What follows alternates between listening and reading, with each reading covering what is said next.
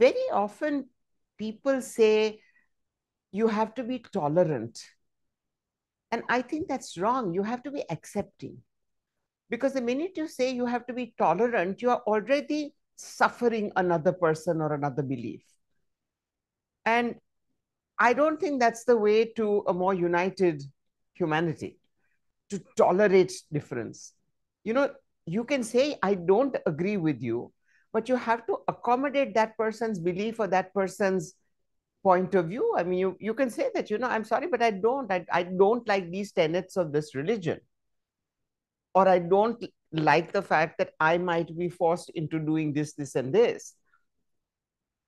But that person and that person's views have a right to exist. And the Gulbenkian Foundation had done a 3-year study, and this is something that bothered me deeply. And I thought that in order to understand violence so that you could actually deal with trying to reduce violence in society, you had to understand the mind of the violator. It was not useful at all to only sympathize with the victim, because what you needed to understand is why the violator was driven to that violence. So a colleague of mine who I was working with, a director in Britain, and I created a show based on the Gulbenkian's research called V for ... Meaning V is not for victory, V today in our society is for violence. And where we were trying to see violence at all scales, from the Hitler kind of thing that so pervades our society today, saying, we are the superior race and we shall destroy everybody who comes into our place, and, this sort of thing, to a mother saying to her child, if you don't do your homework, the bogeyman will take you. And we were doing a pacifist. And we were trying to understand, what would a pacifist do if a man came into his house and raped his daughter? Is it pacifism to not do anything? Is it non-pacifist for him to try and save his daughter by maybe killing the man, maybe holding him, maybe becoming physical? What is it that is pacifist? And I think given those circumstances, one would turn violent, because there wasn't time to sit him down and say, why is rape wrong and why is it wrong to intimidate? That's not the situation one is in.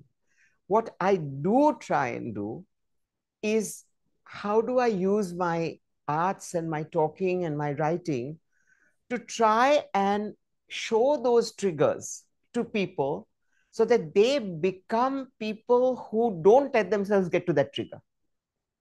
That's the kind of education of nonviolence that I involve myself with.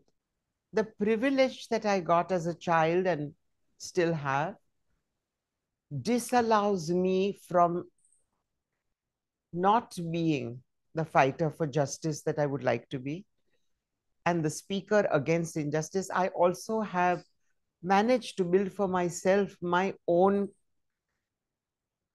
following, if you like. And I think I would fade away if I stopped speaking,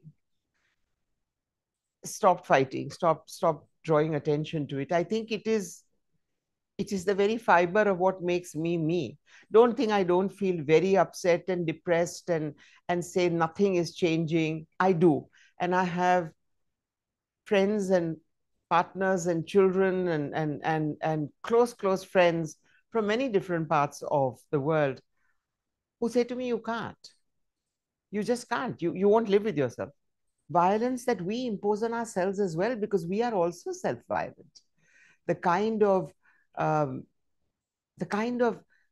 things that we hold ourselves up to is often self-flagellation, and we are not even aware of it, but we permit society to put us in a mental warped stage where we unleash the demons in ourselves and are unable to bring out the light to quell them and to make peace with ourselves. A lot of our work is about accepting the self so that we can accept others. Working on the self so that we don't need to take out our frustration on others in the form of different kinds of violence.